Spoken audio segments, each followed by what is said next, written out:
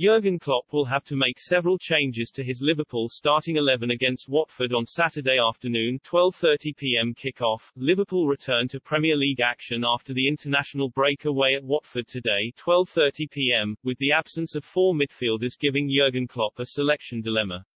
Though Trent Alexander-Arnold and Diogo Jota have been ruled fit, Alisson and Fabinho will be big misses for the Reds. Express Sport looks at the Liverpool 11 expected to start at Vicarage Road. Alisson did not play for Brazil against Uruguay in the early hours of Friday with Manchester City's Edison preferred in goal, but he is likely to travel directly to Spain. Liverpool play Atletico Madrid in the Champions League on Tuesday and upon his return from international duty, due to playing away at Colombia, would have faced a period of quarantine.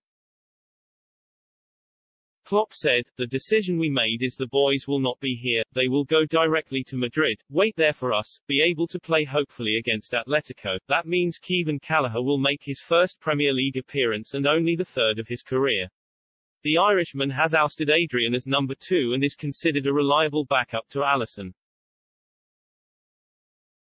Trent Alexander-Arnold missed the Champions League win at Porto and the draw with City at Anfield in the league but is fit again after a muscle issue. He returns at right back where James Milner had been deputising, with the rest of the back line likely to be unchanged thanks to a 2-week break. Virgil van Dijk scored his first goal since returning from his long-term knee injury for the Netherlands over the break and should be partnered by Joel Matip. Andy Robertson will continue to be selected at left back, although Kostas Tsimikas has played brilliantly whenever he has come into the side this term.